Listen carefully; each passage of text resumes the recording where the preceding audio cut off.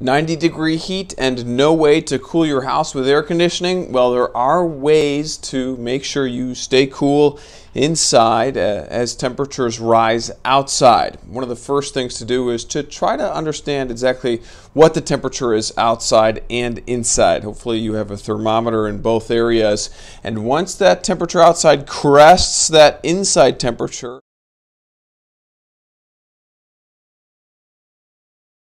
that's when you want to make sure all the windows are completely closed, and you don't want any light shining in as well, so try to keep those shades closed.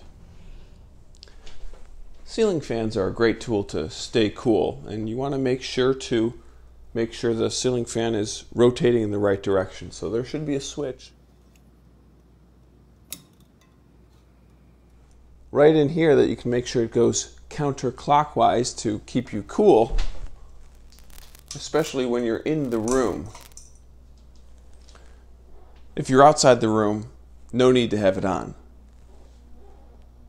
Now we're going to assume it's nighttime. We wait until the temperature outside drops below the temperature on the inside. That's key. Watch exactly where that thermometer is moving. And we know basements, if you have one, are generally cooler than upstairs. So if you can, take one of your fans, open up the basement, and put it right at the top of the stairs. That way you can start to bring up some of that cooler air.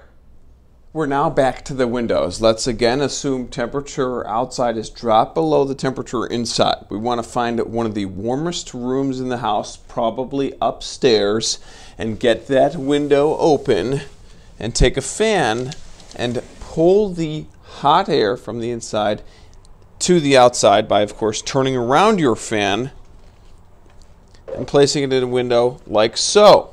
In other rooms that were maybe better regulated, upstairs or downstairs, you want to do the opposite. That's when you can start bringing the cooler air outside inside.